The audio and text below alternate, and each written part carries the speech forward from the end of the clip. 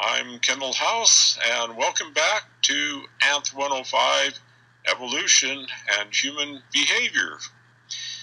In this part of the course, we're going to be focusing on kinship and family, and why families are so important to nearly all of us. In this presentation, we'll look at some of the background to that, focusing on Charles Darwin's reflections on the relationship between altruism and family. I hope you enjoy it.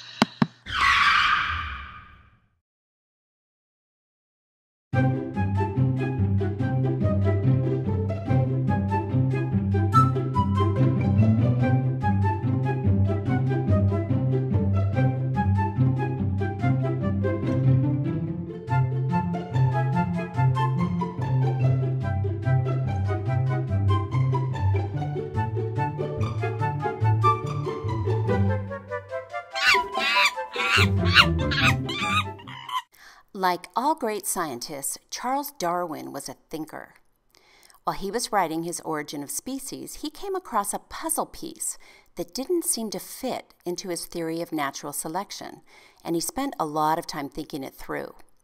He understood that it was important to have evidence to support his theory, but also looked for evidence that might disprove it, and then study that as well. Now, Darwin's theory of evolution depended on the diversity of life being explained by many small changes or modifications in a species over time, and for these changes being passed down through the generations through reproduction. He wrote, "If it could be demonstrated that any complex organ existed, which could not possibly have been formed by numerous successive slight modifications, my theory would absolutely break down." One day he was observing some ants, and he saw something that could potentially poke a big hole in his theory. Now, ant colonies tend to be divided into castes of ants, meaning that they have a hierarchy, and each caste has a specific job. There was a queen ant and her ant boyfriends, and these two did all the reproducing. And then there were the worker ants. The worker, or slave ants, did all the work and had none of the fun because they were completely sterile. These guys would not be furthering evolution by having offspring. So how could small evolutionary changes lead to a huge caste of eunuchs? This was a problem, or a puzzle for Darwin. His theory of evolution could not just apply to some species and not to others. As he watched these worker ants slave away all day, he realized that they were behaving in an altruistic or self-sacrificing way.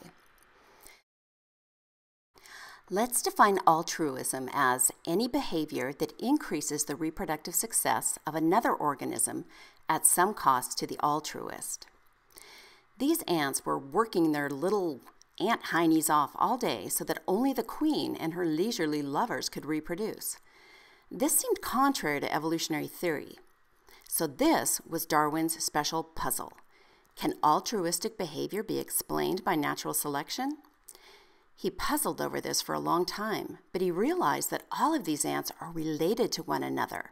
And he reasoned, this difficulty disappears when it is remembered that selection may be applied to the family as well as to the individual.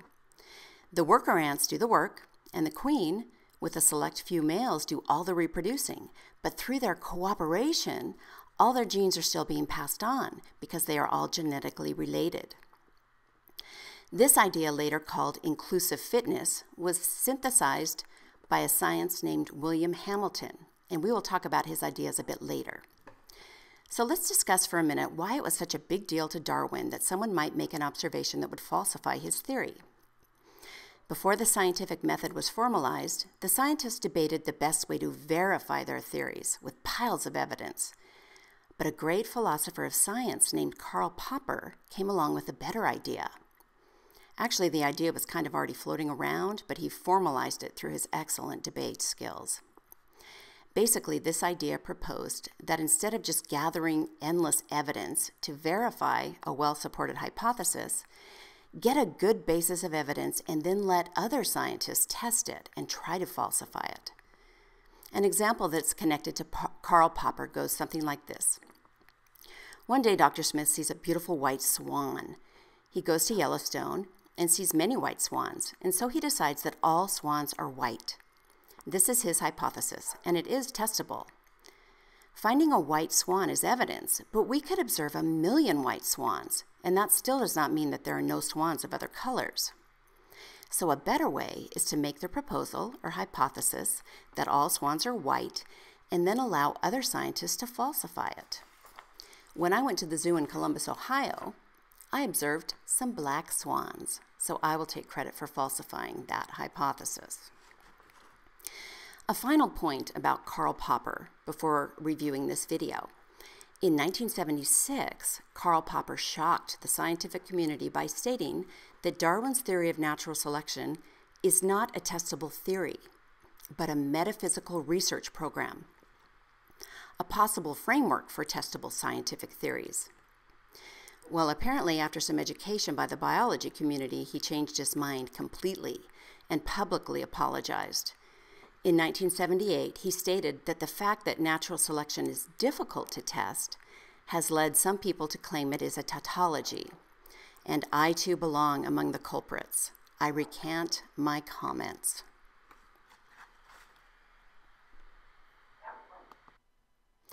So let's review.